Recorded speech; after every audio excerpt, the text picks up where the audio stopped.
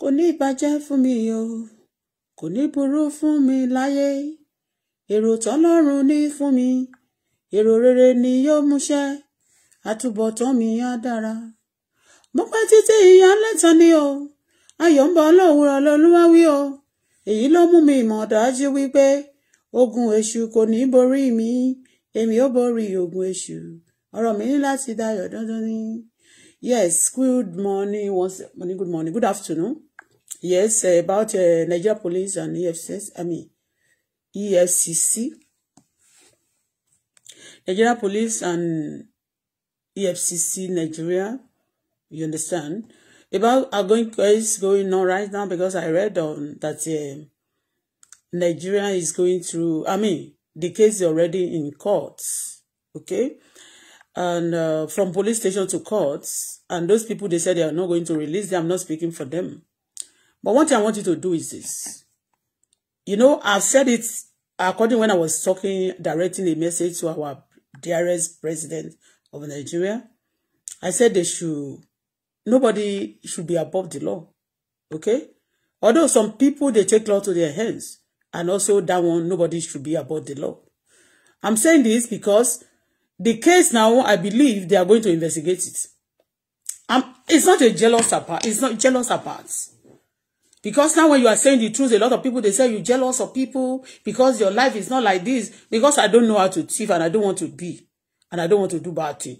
What I want to do, the LIZZY accounts, because those people, I'm not going to teach the Nigeria police how to do their work, to do their job, and EFCC also.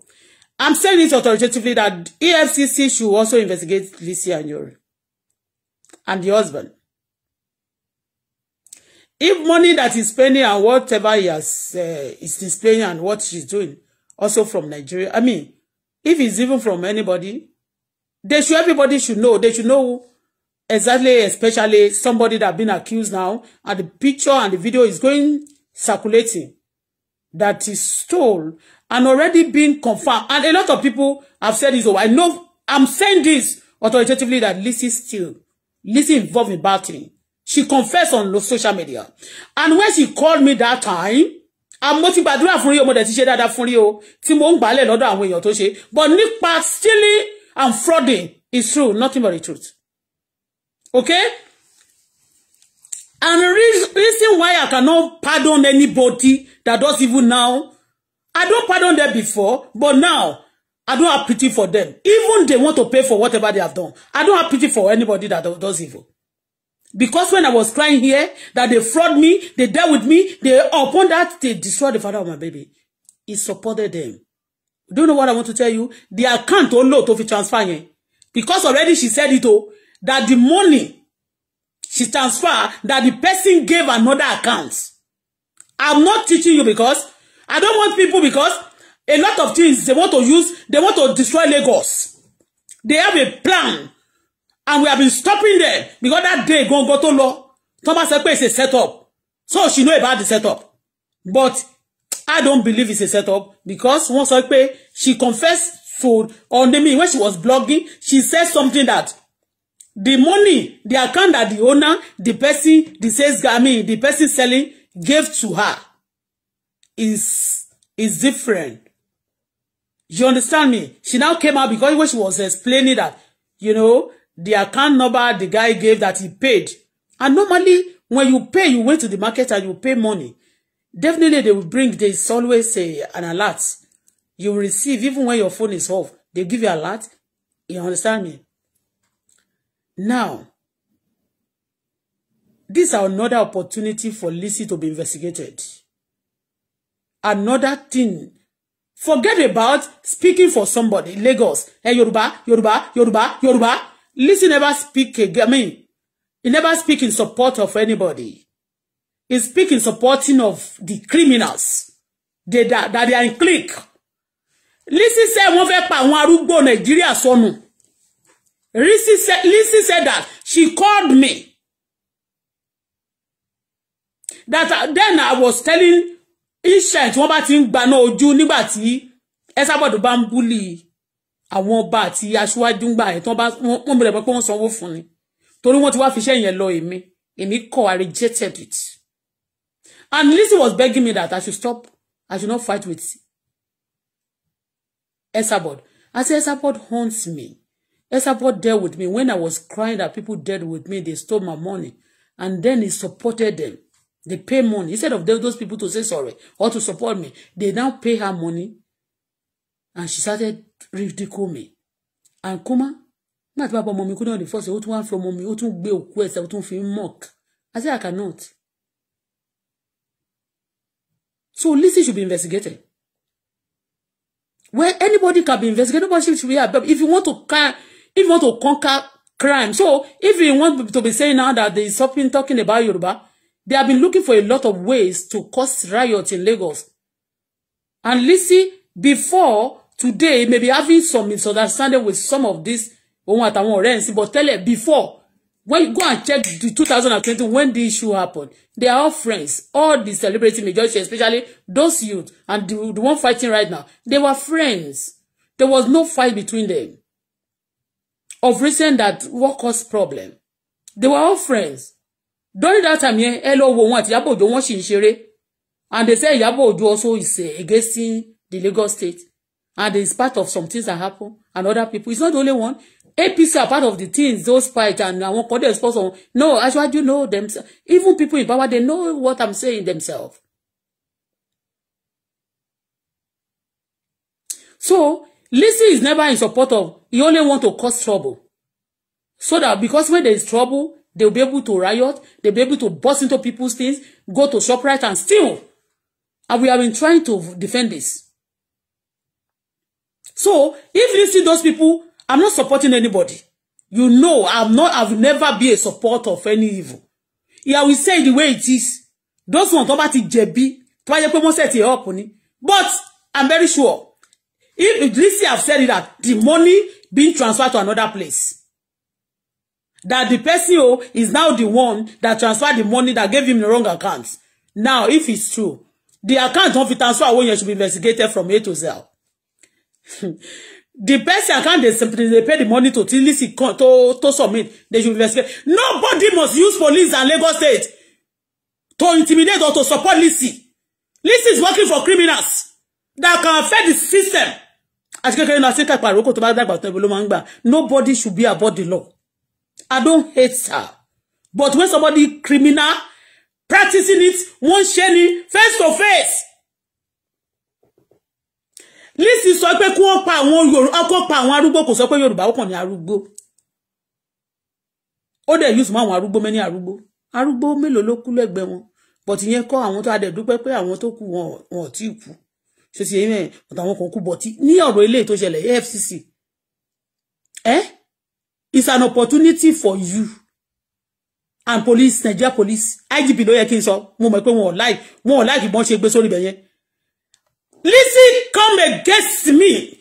They stole my money. They dealt with me, the group of Lizzy. Lizzy wà nínú group yẹn ni mo sọ. Olóṣè jáde ló wá defend wọn.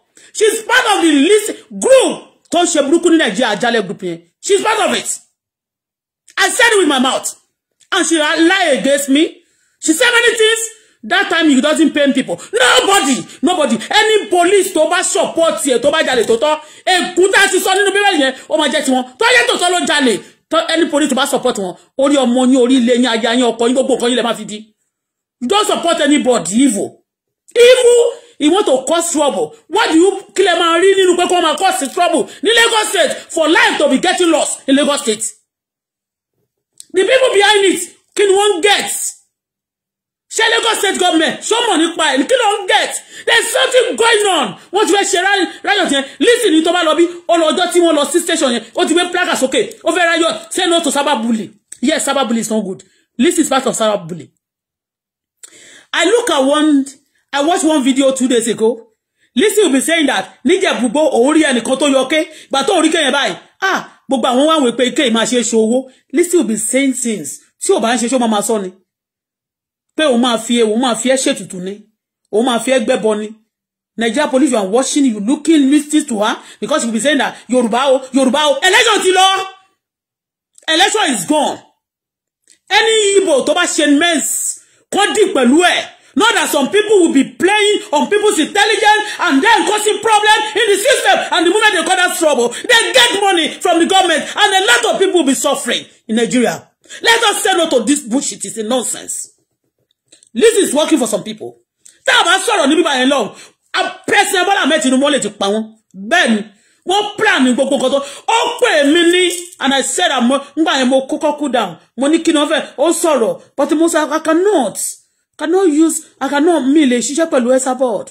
It's not a joke. Criminal paid her. I don't have secrets. People with secret court, with secret society that will destroy people's life.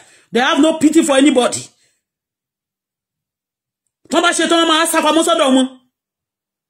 This is what I was saying it nígbà tí mo pariwo nígbà tí mo ti speak fún Aṣíwájú rẹ̀ òkín tó speak against wọn nígbà tí wọ́n pa bàbá ọmọ mi and all of ní kì í ṣe àwọn ọlọ́pàá bàbá ọmọ mi o but àwọn boys tó pa bàbá ọmọ mi yẹn everything tó bá ṣe tán ọmọ máa náwó sí Aṣíwájú ni and that's when I used to defend ni pé wọ́n I've opened a lot of secrets on this social media even when I know what I know about Wasiu Ayinde. I've lost a lot of things. Lizzy supported them. Nobody must support Lizzy. Nobody, because they dealt with my daughter. Here, I suffered together with my daughter. They share my money. I was in good position when I met these people. They are crook. They are thieves. Lizzy, gbogbo visa to West Canada, gbogbo fraud me. It's opportunity now for Nigeria police and EFCC to investigate. I can't do this and I can't Lizzy. In Canada, everything is gbogbo account lower one. Every phone, every account in the bank, not that they'll be using long leg on people, they'll be using police, Nigeria police, doing fraud, corrupting them. But on terrorist social in Nigeria, criminal have no label because they say she's important in society. Just tell me because she know one senator or she be afraid dated a minister before or she some people are using her. No, Lizzy Anjorin should be investigated. If those people also set out, you bought something for 11 months ago, and people be saying when you get to Lizzy office, yes, you cannot steal 1,000, 91,000. She cannot steal anything. Lizzy that confess on this social media, she came out, and somebody, a custom, they say that person is a custom officer. Maybe it's a custom officer or police officer, we don't know. And he called the person my father. On this light, broad daylight. And he asked that man, he said, how many of them are they when they fire? He said they were killed. The many of Lizzy's group were killed. And Lizzy being left alone. He asked that man said, you are about 7. And the remaining 6 was fired and killed that day. On the motion on operation. What type of operation is it? But Lizzy said that day that it was a firewall. That they are firewall. Because even when people stole a car, taking the car from Nigeria to cross border or taking another car to cross or stealing another one to cross border also, they will call it firewall. The armed robbery, the one that terrorized Nigeria before all the terrorists now get numerous, they always go through border. Go and steal. When they steal Nigeria things, they take it to border. When they steal other things, they take it to true border also. Lizzy now said that on the broad daylight. That is firewall. She never said it's armed robbery. But the first day some people came to my house, they said he involved in robbery. Just like the way, they know themselves. The criminal of Nigeria, and police also, you know most of them. We have told you guys the other day, the first group of people who normally go to them to greet them. Somebody, your commissioner in Lagos State, deputy commissioner of Lagos State. The first group of people who normally go to them to say hello to them and go with the gifts, they are criminals. I said it here. That time, I want fraudsters. I want only. They make friends with police to use them as instruments. In a country that individual, a criminal will be making a friend. Changing the system, the police Nigeria system. How do you think the country is going to be safe? Your security can never. If you cover this, you look, maybe because some people I know some politicians, they believe that they like her. They don't like her because she's a good person. They like her because she have done evil for them. She must be investigated. Tó bá fúnyàn lówó náà kò ń ṣẹ̀ṣẹ̀ ibi tó bá ti rí she must be account that she used in transferring that money should be investigated. I said this 2 years ago that all these celebrities, especially Lizzy and Anjorin, should be investigated. EFCC should query Lizzy before she opened that shop. I'm not nobody jealous. If anybody make money, fine. But because Nigeria never care about the way people, their citizens making money, they want to care about the money. Either the money is good or wrong, no, not. The criminals, all those the terrorists and the kidnappers, they have accounts and people they pay money to. They are not ghosts. They are human beings living among Nigerians. And some of them, they're living so large, living so good. Like the other Igbo guy that they was arrested them before. He lived so large.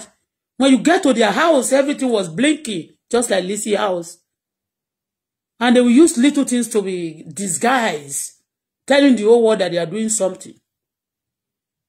That they are doing into business. People will be thinking that that business, little things they are doing is the one that actually fetching their money. But they are doing things bad. Lizzy, I'm telling you authoritatively, she's a bad girl. Look at her. In that our society, nobody know the identity of Lizzy. Nobody know the identity of Lizzy. Living in Canada, I'm not born in Canada. I'm a foreigner here. I have a permanent residence now. But everything about me, where I was born, including my mommy, my daddy that died years ago, they knows everything. It's on the system. But nothing like that about Lizzy. Nobody know. Lizzy said that she will only be telling you about story, about her mother. She have that in purpose. I'm telling you, a country that don't know the identity of their citizen, is you know, even our olórí wa gan wọ́n try láti word the one pé your identity, your this and that, instead of talk less of Lizzy. Okay? So, Lizzy accounts must be investigated Nigeria police. So nobody must say that because election gave the people in Lagos before, the Yibo, if Yibo mess up, if Yoruba mess up, if anybody mess up, treat them accordingly. Treat them for whatever they have committed. Nobody, no criminal should be hiding under something that cause coercion, can use people's blood and waste people's life. Lizzy have been looking for a way to cause a lot of things. So Lizzy is opportunity for Nigeria EFCC and Nigeria police. It's opportunity for you right now to investigate Lizzy accounts. Where the money was being transferred. Where she transferred the money she sent to that Igbo person. I'm a Yoruba woman, but I'm not travelist. I'm not born in Canada. If you have been treated as a travel, if you practice travelism like that, who is going to take Nigeria? Who is going to accommodate us anywhere? We go to abroad, in America, in London, even in Canada, a lot of foreigners, they are in power. Why must people be Lizzy be saying Lagos, hey Yibo, Lagos, hey Yoruba, looking for way to just distract and cause trouble in system? Lizzy is the enemy of any old person, and the any old person that I'm even referring to is the enemy of the president. Baba, he never liked president. I know I can tell you authoritatively, and that's why the time that the Esaba was blogging everybody, talking about the old people that they are going to finish them up. For you to confirm what I'm saying, Lizzy was under Esabod until we pray and confusion occur in between them. And then when the problem occurred, she started calling Esabod blackmailer. When you were dragging other and all the big people in the system, she never said. She never see anything wrong with that because she's part of it. All those movements at that moment, she's part of the movement. So, Lizzy, if she said, you know, everybody, she said, this car I'm using is 400 million. This one is 400 million. This one is 400 billion. She's even said that she's even richer than Dangote. There was a time. She said that. She's selling land. She's selling this. How did he get it? Before, if you have money, it's allowed to make money. But the origin, where the money coming from, must be traced. Must have a trace. So, Nigeria EFCC do respect her. Nigeria police and especially Lagos and judges. Do respect, sir. I respect Lagos State. I respect everybody. But Lizzy must be interrogated. The accounts, together with the husband he live with, the criminal have no label. The criminal have no label. When I'm giving this opportunity, this information for a long time. It is time now. Now, it transfer, because if opportunity is for Lizzy, then if Lizzy still go to abroad, it's probably telling you that he got all those things from some. Lizzy have committed a lot of crime, both in and out. And those who committing crime, nobody, they won't tell you that they are not committing crime. They've been coming to, people don't know I'm going to be a blogger. They've been coming to my house. You can see I talk about those people in town that I know I met through musician I promoted and through Wasiu Ayinde. I said whatever story they must so babe confirm it. They cannot come out to debunk it. So due respect, Nigeria EFCC, Nigeria police, Lizzy must be interrogated. A lot of them, we have a lot of news where they spend fake alert, they buy things with fake alert. It's not a ghost. Those who are doing it, they are not ghosts. So this person was being, the issue, now the case happened 4 months ago, like November last year. 17. By 17 of this month, it should be November, December, January, February. It will be 4 months. Definitely you will check you have auditor. You say you are selling, you have a job, you haven't running a business. You should be auditing. They should be, you transfer money. It's opportunity for you to know, maybe we are lying against Lizzy. Don't cover Lizzy. I'm going to curse if you cover Lizzy. We are cursing. The Lord is, you see, when you cover some sin in Nigeria, you see, the sin, you look at it as a small sin.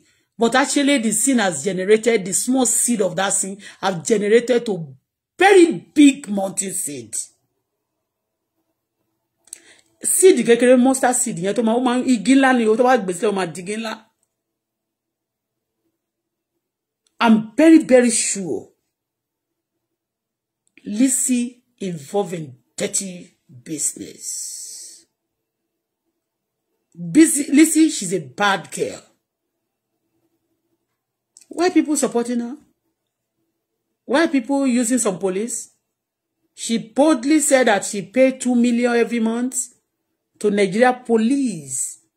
How much is Nigeria's salary to other police? Alone IGP ngba. Go and check the video. To she pay 2 million. She paid 2 million. Nigeria police every month. What's she doing? Kí ni police yẹn ṣe fún? Ṣé wọ́n jọ ń lọ sókè olè ni wọ́n jọ máa lọ ń fọ́ shop, wọ́n jọ máa lọ ń fọ́ bank ni? Tell me now, if Lizzy should be boldly and said this house that she paid 2 million to Nigerian police, do you think any police want to do the work of police of Nigeria with all their mind? With all the dignity again or decency? And Lizzy boldly telling you, when other in their industry, Thomas say life will be difficult if one don't watch last, they have to sleep around. Lizzy will be telling you that she's working. What type of work? That lazy don't tell Toma wo to do better. Toma lo she just to cover up. It's time for Nigeria police to work. Investigate Lizzy. Lizzy accounts. And with the account, she transferred that money. She said she transferred that money from one account. You should let us know. Move your account me one day and transfer. There's nothing hidden. When you do money transfer here, like Interact, like if I do Interact to somebody, they will tell me screenshot it, ma. I screenshot. I pay money to the other person the other day. She wanted to give me some dollar change here, and she said, ma, screenshot, and I screenshot. I sent to the person. The transaction will be there. And I said, when you receive the money, that's when you are going to send money to me. When that person receive money, that is when they're going to send me my own money. And the person come know me. I'm popular here, Auto-Bola, in Canada here. We cannot do bad thing. For 11, almost 3 months. And people are now saying that when you go to steal shop, you know that you cannot steal $19. You cannot steal $91. I mean $91. Sorry, 91,000. Why? Why do you say that? Why you people are just saying that? Look at her shop. Look at her house. How did he get the house? Look at how much she got. How did he get it? Nobody should use that to. Somebody just be telling us that one minister now, he just leave that the position. She's a trillionaire. The minister that just finished serving Nigeria and is just a trillionaire. When the salary, salary of governor of Lagos State, but they say their pension, I don't know how much, their pension is 500,000. Now the Nigeria police, this is paying Nigeria police 2 million. So even those retire and the ex-governor now, they are collecting 500. And the one police, Nigeria police is collecting 2 million every month. And the person live in your society. I'm a shape by you. And to ba support you. Nobody above the law. That's the only nǹkan tá fẹ́ dúró lé lórí yẹn. Ẹ rí pé ẹni yẹn náà tún jáde. Àbúrò Fáyọ̀ṣe. Ó ní pé kẹ́ audit òun go pé òun ready àwọn ready because everybody is guilty. Èwo ni káwọn kan wá jókòó síbí kan. Kan máa ṣe pé a fẹ́ máa cover gbogbo tí Ọlọ́run bá sọ pé òun ti tú o. Kẹ́ wá lè fẹ́ máa di ọwọ́ ò lè fẹ́ fi sú. Ẹ̀wọ́ yẹn máa kan. Lizzy must be investigated. Simple as that. Me say pé Yibo set you up o. Ó ti yé yín bẹ́ẹ̀. So téèyàn bá ti ń play game next time. Àwọn èèyàn á lè kọ́gbọ́n lára ẹ̀. Ó ti yé yín. So let us start from somewhere. A Paris is not built in a day. We want a country like Canada. We want a country like America. Every time, can't you see the way Lizzy is up tí ìjọba tí president bá kọjá yẹ òun máa bú ó dẹ̀ máa bú òun máa dí pẹ̀lú ẹ̀ òun máa sọ̀rọ̀ òun kò dé bú wọn ni ó ti yé bẹ́ẹ̀ ó sọ ó nítorí pé kì í ṣe life tí wọ́n live l'America ni àwọn live ní Nàìjíríà ṣé bọ́n ṣe ń jalè l'America tí wọ́n máa go scot-free àmọ́ lè jalè bẹ́ẹ̀ yẹn kọ́ máa ṣe òṣì bẹ́ẹ̀ yẹn ní orílẹ̀-èdè Canada bí báyìí come out to go for it. Let us bọ́n ṣe ń ṣe ìjọba náà nìyẹn o. That's why America have FBI. Canada also have detective oríṣiríṣi àwọn detective gidi ni àti robot oríṣiríṣi ni wọ́n di no plans nílé káàkiri ẹ̀ mọ̀. Ó ti yé so because we want to have in Nigeria we want to have a system of like America and Canada also we have to start they also fight crime. They don't allow any crime. If they don't see the crime even when you are a criminal you cannot be a friend to police talk less of assigning police to criminal. Say it with I said it with my mouth. I know that some people in power, they not even power now, they've been in power, that I can see that they are supporting Lizzy. If you don't want to go to destroy because God is ready, God do Ọlọ́run fẹ́ la orílẹ̀-èdè kọjá. Tó fẹ́ feel if you know Ọlọ́run kó dé pa ilé àti gbogbo ọmọ ẹ̀. Bẹ́ẹ̀ ni ẹ ní support evil because all these people they destroy life, they destroy people with their children. In Lizzy, nínú Lizzy diary, no mercy. Ló máa ń sọ. And there's no mercy. Lizzy àwàlá kọ́bẹ̀. A máa tọ́pẹ́ tó bá ti ṣe wẹ̀, a ní o máa ṣe báyìí fún àwọn máa pa ẹ́. Lizzy kill.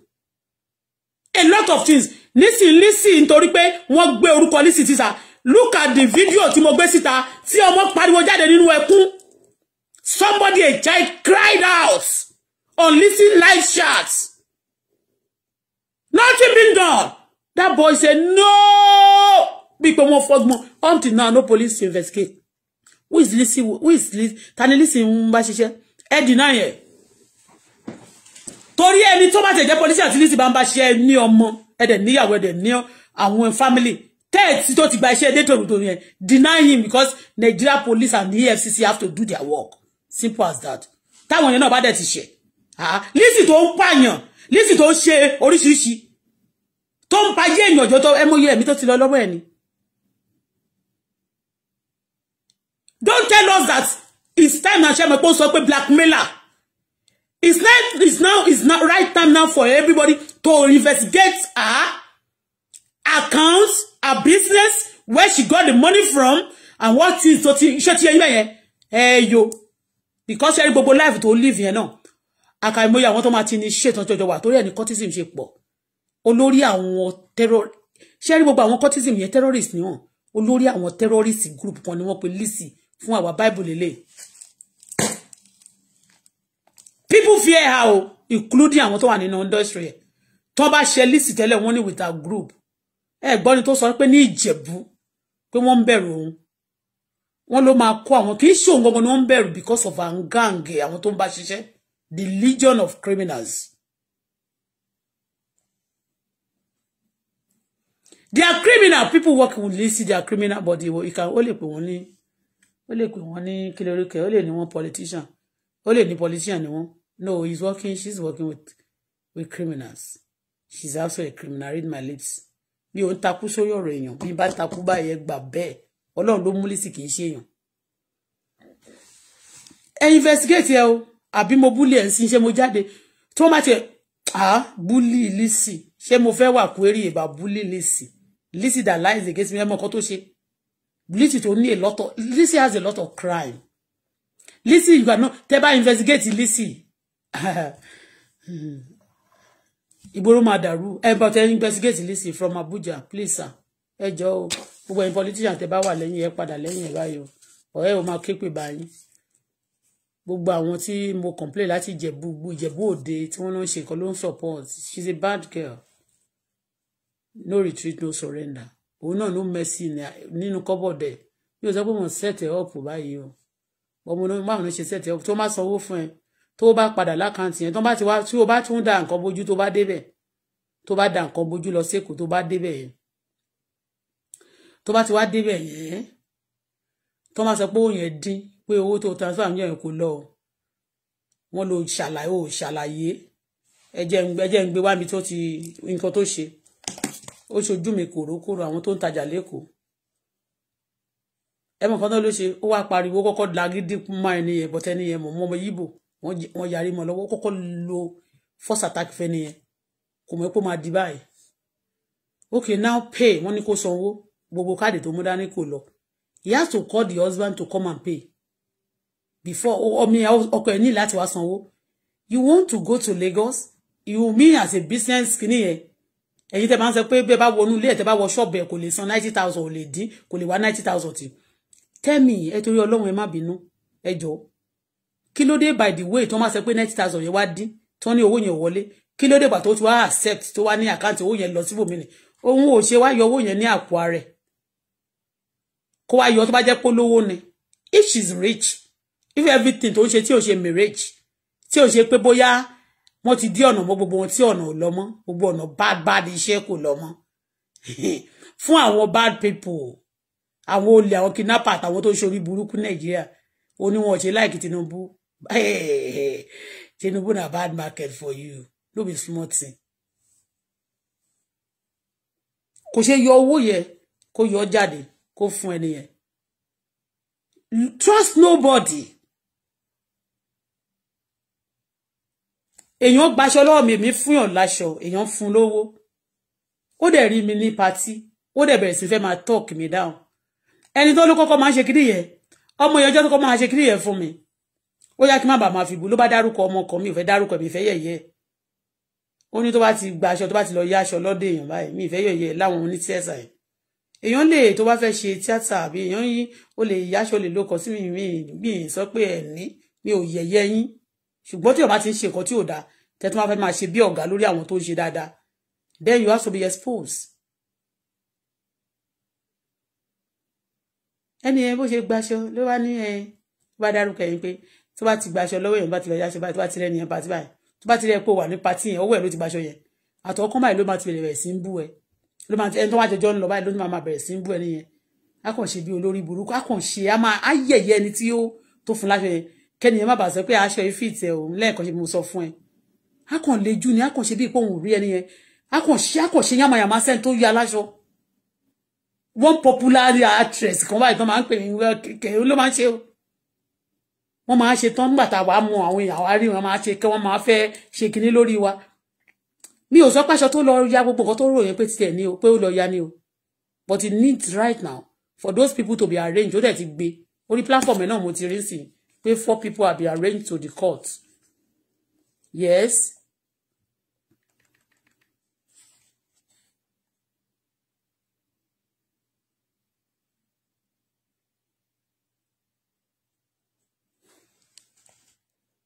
I want to show you. Mo ti share.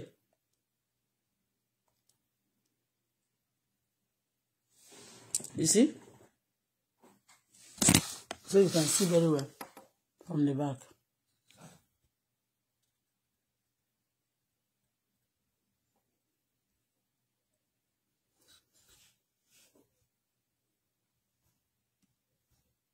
You see? Police arranged 4 women, 2 men for attacking as clinical. This is only called by Shetty. Lizzy share it, Shetty, or Lizzy Anjorin face, Shetty. You see? I share it, okay, for post reference. Shetty. Now, let me do this for you. I want to show you this.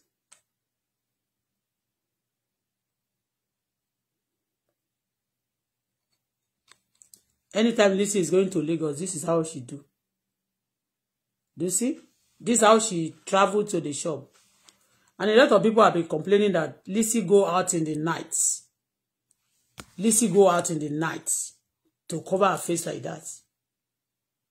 In the middle of the night also, they say when Lizzy is going out, she wore this. You see? This is Lizzy Anjorin. Seen no COVID now. I want to show you something. Let me show you something.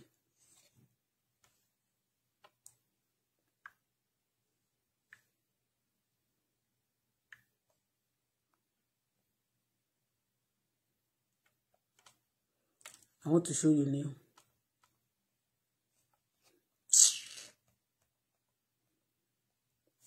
You see this video? How many courts not arrange this for day? Let's listen to it. How many courts not arrange Lizzy from video? In broad daylight, Lizzy commit crime. When you say it again, nígbà yẹn tẹ́ bá ti kọ́kọ́ sọ̀rọ̀, ó máa jáde nínú yẹ kí lẹ fẹ́ ṣe. Because she work with all these boys also, gbogbo wọn tó ń da ìkórè tó ń da gbogbo Nàìjíríà rú. Ẹ má gbàgbé pé Lizzy tó bá máa sọ̀rọ̀, wá lóun ti gbé ní Jọ́ọ̀sì rí. Tó bá máa sọ̀rọ̀, á máa lóun gbé ní Jọ́ọ̀sì rí. Tó bá máa sọ̀rọ̀, á máa lóun gbé ní Jọ́ọ̀sì rí. Lizzy is more than what you think. Lizzy, she's more than what you think.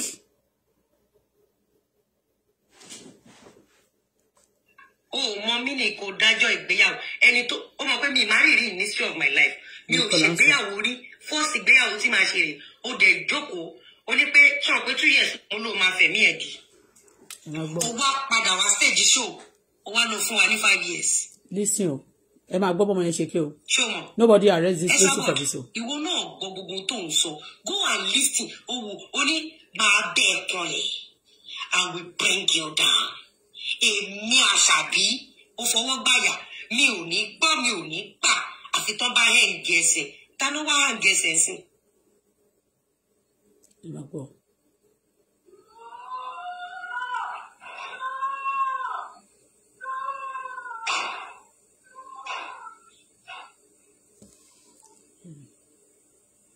Sherry.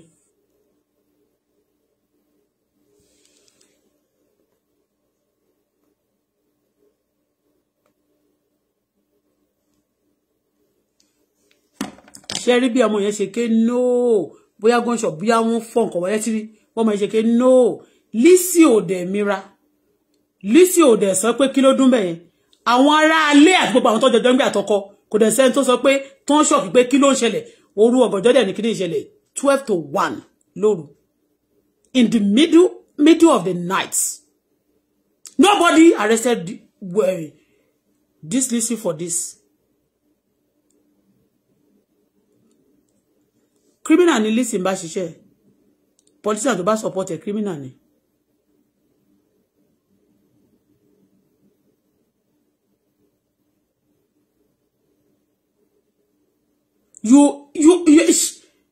It's wrong.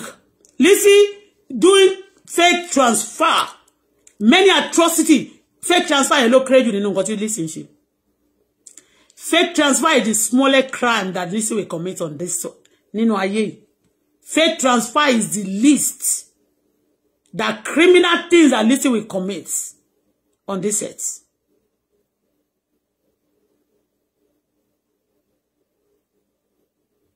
Okay? Nobody. You transfer, you do the transfer. The transfer is a fake. It doesn't go. You know. She know. And you go to that place where you are going to the same shop again, the same shop. You cover your face up. The same place. You cover your face, you cover, we put on masks, everything to this guy.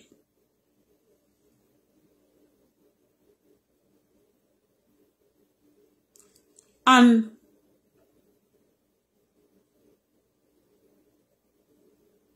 don't be surprised that day. She was there with Kiloruko Motomantele Kiri. They are there together.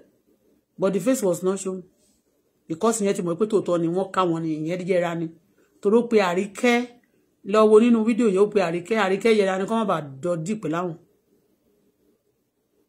Wọ́n jọ ń ṣe partner in crime ni wọ́n. And that's why ọkọ yẹn kò lè release ẹ̀ mọ́ torí àṣírí máa bẹ́ síta gan.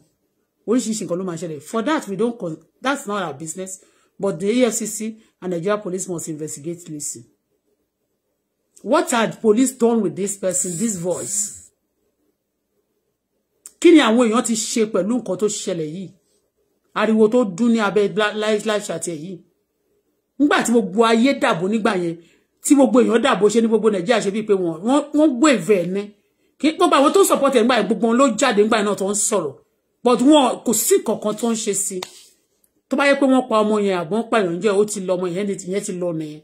Lẹ́nu LIZZY kan iná ló dẹ̀ ti sọ fún wa pé onírìṣà òrìṣà tó kù nínú palace tí tó bá jẹ́yàn lẹ́yìn fi ń bọ́ ẹ sọ fún wa ká arrange ọmọ kékeré fún yín àbọ́kùnrin àbóbìnrin ọmọ kékeré kẹ má máa fi gbogbo wa Yorùbá bọ òrìṣà yẹn simply because ẹnìkan bu ẹni yẹn support ẹni tó ń gbọkẹ ó ti bu ó ti lọ sọ́dọ̀ ni ló fa ọ̀rọ̀ yẹn tí LIZZY ò bá ti máa ṣe tó máa sọ síta bí Ọlọ́run mi ò ṣe burúkú tó bá ṣe rí ò ní máa fi ṣàkàwò júwe kó máa sọ pé ká kó sọ fún wa ká bá ẹ wá ọ̀rọ̀ tó sọ nìyẹn ó dẹ̀ tún sọ fún wa náà mi sọ pé kán yọ Ọọ̀ni àbí kán má yọ ó tún sọ pé kán yọ Ọọ̀ni lóyè pé Ọọ̀ni gan ti yẹ fún yíyọ lóyè LIZZY tá àwọn ìyá láyà ẹ̀ tá àwọn bàbá ńlá bàbá ẹ̀ rí abẹ́fẹ́ kí n play ẹ̀.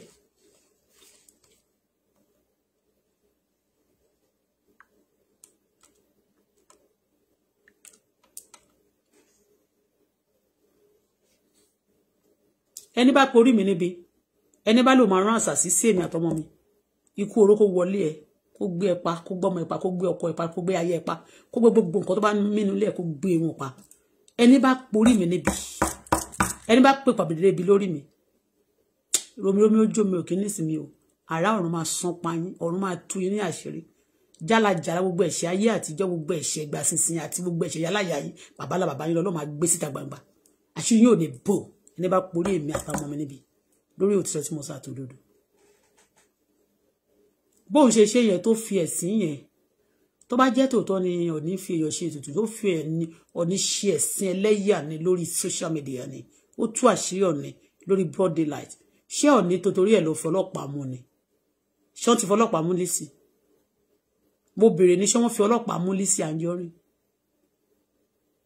nígbà tó ń ṣe tó ń sìn tó wà ló ń fi ọlọ́pàá mú àwọn ẹni tí ó ní wọ́n gbé wọn ó jalè tó tọ́ ni ó jalè ni ó ṣe fake transfer àwọn èèyàn dẹ̀ wá wò pé LIZZY lélẹ̀ ya ayé gbọ́dọ̀ gbọ́ ní táwọn èèyàn máa gbọ́ ni èmi go jalè níbi báyìí wọ́n jí mọ́tò mi Esabod gbé ó sáré gbé sórí YouTube ó gbé káàkiri ó gbé sórí 60 million ó ní mo jalè talkless of wọ́n tó wá jalè wá níwọ̀n ní gbé ṣé àwọn èèyàn ṣí ẹ̀tọ́ ni àbí ó mọ iye àwọn èèyàn tó ṣí ẹ̀ ni LIZZY Anjorin ó mọ iye àwọn èèyàn tó ṣí ẹ̀ níbi post kan mo wo eléyìí ó ti wọ 1 million plus ó sọ pé Ọọ̀ni fi èèyàn ṣe owó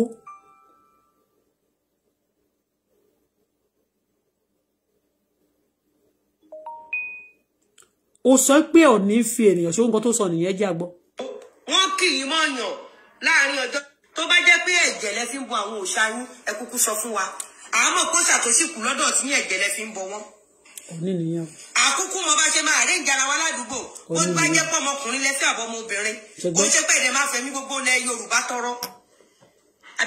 ó ní a máa bá yín arrange ní àdúgbò they go and look for baby boy or baby girl to give to Ọọ̀ni to use for sacrifice. LIZZY said this.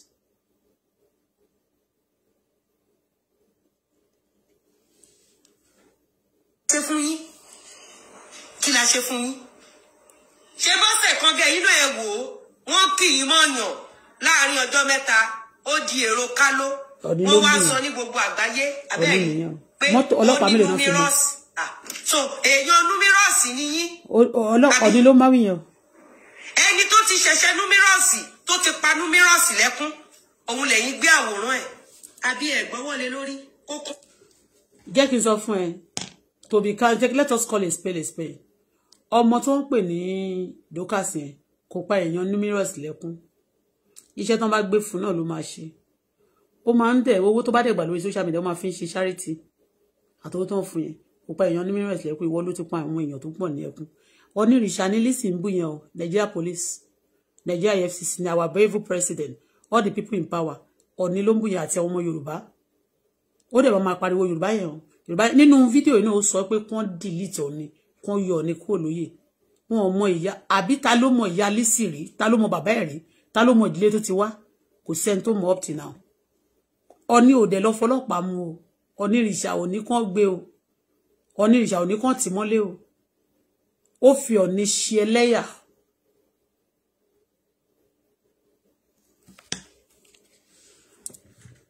Tinú àti yanjú àwọn èèyàn. Sí nǹkan náà láyé ìta ṣe gbogbo ohun tá a bá ṣe láyé ló ní ẹ̀san. Òun náà nìyẹn Tinú ọjọ́. Gbogbo ohun tẹ́ bá ṣe tẹ́ bá rò pé lè fẹ̀mí wá ṣe tutù fún àwọn pálásì yín irọ́ lẹ pa. Àwa gan ti speak up báyìí. Ẹ mọ̀ kó kékeré ògbọ́n. Ẹ mọ̀ ìjọba mi sọ pé tí ọlọ́pàá gan ò bá ṣiṣẹ́ wọn bí iṣẹ́ a fún wọn ní constructive criticism. Mi ò kú ní dárúkọ èmi ò dẹ̀ mọ̀ yàn. Construction yẹn àwọn máa finish more than none. Àwọn ọlọ́pàá náà ẹ̀yin ọlọ́pàá wèrè kan ẹ ọlọ́pàá ò ń ṣe wèrè. Don't support this girl kẹ má bàa forí yín gbé pé ó lè ní for real killer ní for real involve in robbery kì í ṣe rọ́ ní ìgbà tó wá mi ò tí dé orí Facebook ní ara wọn ṣe mọ̀ pé tó máa you know all these criminals when you get to their carcass when you just say unfortunately maybe just get into their where they are discussing things or they don't know that you are listening to them they are discussing. When you see what they are talking, what they are saying, you just look at, can this one be? But things that somebody is doing, they don't lie. He's a criminal. And that's why I always tell you that criminals have no label. Okay? And you say the grace of God, and these people, they are numerous, they have a group, click. Say now that that only should be able to tell them. Now he said they disgrace him. This video, there's some people, million people watch this video. Million people. Okay? Let's do what? Let's listen to it. Orúkọ cream mi ni gbogbo nǹkan tí mo ń dárúkọ. Àwọn orúkọ ọjà tí mo ń tà ni mi kọjá yé mi, mo dúró ni. Bó pé a máa wá wò yín ran. Àwọn ọmọ tẹ́ ń gbọ́wọ́lé lórí pé kọ́ lọ máa mẹ́mi wá a refuse láti fẹ̀mí wá sílẹ̀. Ẹ̀yin náà ní àwọn ẹ̀mí pálásì. Ẹ kú ẹ̀mí àwọn ará pálásì lé wọn lọ́wọ́. Inú ẹ wò nílẹ̀ Yorùbá, what a slap and a shame. Àwa ní ọlọ́pàá ò ṣiṣẹ́. Can you imagine if an average. This lady call ilẹ̀ Yorùbá all the time. All this travel. During that time, don't have gbogbo tí wọ́n ṣe bí terrorists. He partaker. She's a partaker. If he's telling you today, Iyabo that time is the only one. I don't even know maybe Iyabo partaker that time. But Lizzy, I know of Lizzy. Okay? I know of Lizzy. She be mentioning, Yoruba. As of today, sorry to say this, Yoruba is not the only one in Nigeria now. If problem is going on, you settle it. Okay? If problem is going on in Nigeria, you go deeper into the problem or the people considering you settle it. Okay? Today, Yoruba is not the only one in Nigeria. In fact, President Tefe Amaha Sasa Be Wonye. Tefe Maha Shebi Pe, and you like him now. Yoruba doesn't vote for him, majority of Yoruba. In Lagos, Wapa, President Tinubu Wole. They even sabotage him, they bribe all those who have confessed of here and something. This person is talking about Yoruba, he's speaking for Yoruba, but he's dragging on it. Tó máa fẹ́ yọ Ọ̀ní lóyè, tó fẹ́ yọ Ọ̀ní kúrò nípò. kì í ṣe Lizzy ló máa sọ kì í ṣe ọmọ àlè ló máa sọ fún wa tó bá fẹ́ yọ ní kúrò nípò kì í ṣe ọmọ àlè ló máa júwe fún wa pé ọmọ ọkọ yẹn àwọn la máa ọba onírìṣà pò ló máa sọ fún wa ẹ jẹ́ a gbọ́ àwọn tó bá ti gbé gbìràgùn kẹ̀kẹ́ máa ní kó máa lago nìna. Nigerians can accept a blackmailer láàrin ìlú and as if that was not a. What Lizzy is saying right now authoritatively is that it's not blackmailing Oni, that Oni is using people for ritual. Because if what you are saying is a lie, then you are serious blackmailing ló fún Onírìṣà. Ó yẹ kó pa ẹni kan fi ṣe tutù náà tó bá jẹ́ pé tòótọ́ ti ẹni. Tó sọ pé nítorí èmi ò mọ̀, ṣó ti yé? Also, you are complaining about blackmailer that he just your group and your group. Okoni, you snatch somebody's husband, and báwo ni ṣe wá máa consign Oni. Oni should come and be fighting for you. That okay, oh, come and fight for your Oni should come and be coming fight for you. That pé o jẹ́ kíni. Because you stole somebody's husband, and the person happened to ẹni tó wá sọ pé ó fẹ́ fi ẹ́ ṣòtútù yẹn. Tẹ̀mí Dorcas tó sọ yẹn. Òun ló help ọmọ tó ló fẹ́ fi ẹ́ ṣètò. I mean tó ní tó gbọ́kọ ẹ̀ lọ́wọ́ ẹ̀. Òun ló lára àwọn tó help ẹ̀ ni. Financially, anybody that get close to that girl, then you drag them, including Onírìṣà. You took those people to court now. Sit of for this, what you have done, all your things, your wealth, all things, to display on his Facebook, to display to Nilaye, to Nigerian, must be investigated. And to won't go nigba kon investigated. You could padam.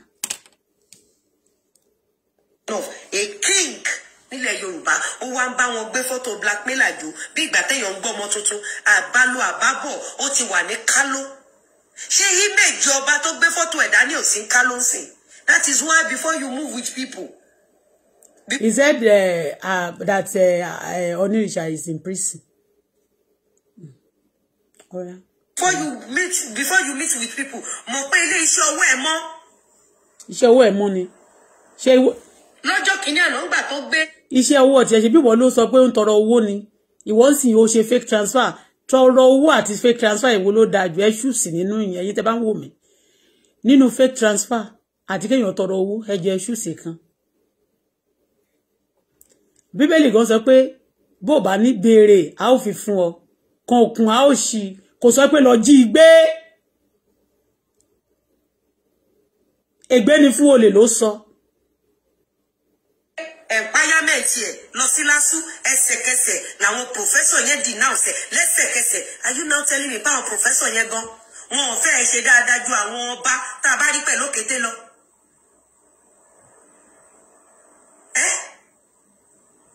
This is the same set of people tí wọ́n gba Ẹsábọ̀dù láyè ojú yín dẹ̀ lẹ́sábọ̀dù ṣe padà sílùú ẹ̀gẹ̀ rí ohun tó ń ṣe rí bó ṣe fọ́ gbogbo ẹ̀ èyí ọlọ́pàá ẹ̀rí fi mú wọn. Òfin ẹ̀rí fi mú wọn ẹgbẹ́ wájú alálẹ̀ gan ó ṣe ìṣú yín ni.